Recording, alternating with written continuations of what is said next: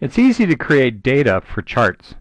There's really two main kinds of charts, time series and categories. And so what we're going to do is start with a title, and I'm just going to call it time series. And then we can put our dates or times or months along this side if we just type in January. You'll notice if we take January and highlight it, there's a little button at the bottom and get that little plus sign. You can click on it and drag that down, and Excel will automatically know what months you're trying to put in there. And then we can just put in some data.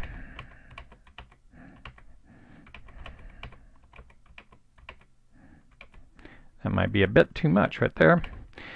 And simply select that data with our mouse, go to Insert, click on Line Chart, because that's a time series chart. Virtually all these others are some sort of category chart, except for the scatter. Or you can actually click on this little button down here, and that'll bring up all your various choices down here. And in this case, we just want a line graph. Click OK, and that'll create our chart. Now we might have to clean charts up, right? So we might have to get rid of that legend because it doesn't tell us anything. Excel will automatically pull in the title. And we might want to get a hold of our lines here, because those are actually chart junk. Delete those. And so now we have a pretty good looking chart. Now you can do that with Excel native, or you could actually use our easy chart process, or the QI macros have all of these charts built in as well. To do a category chart, what we want to do is start with a category.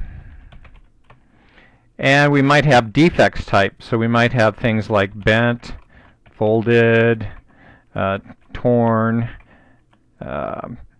cut, shredded, and we might have some numbers in here. And so we can take that data, select that with our mouse, go back to the chart menu, and here we could choose a column chart. And again, we have a wide variety of charts, but we just want the single simple column.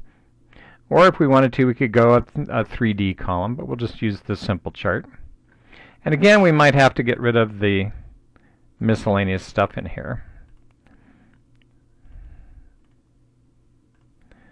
to clean that up a little bit. Now if you want to, you could add axis titles and things like that to your chart. All you have to do is simply go in and say, where's our chart options? Format chart area. And add in some other things so you can change the chart as much as you need to. But that's how we create charts. And again, we could do that with Easy Chart, create a line chart, and it'll actually prompt you for titles and do all that cleaning up for you and make a little bit bigger picture. Or we could come in and say, I want to do a column chart here, and it'll prompt you for titles on that and put all your titles in there and do all the cleaning in advance for you. So you can use Microsoft Excel and simply create data that's time series and do it in columns, because there's no reason to run this horizontally, because people don't read spreadsheets, but they can understand charts pretty easily. Or put up your categories with each one of these things as well. And again, we want these to be done with one of these various types, so we could have a pie chart or a bar chart, even an area chart, or any of the other charts like a donut chart. A lot of these other charts can be done with category types of data. And that's how you create data for charts in Microsoft Excel.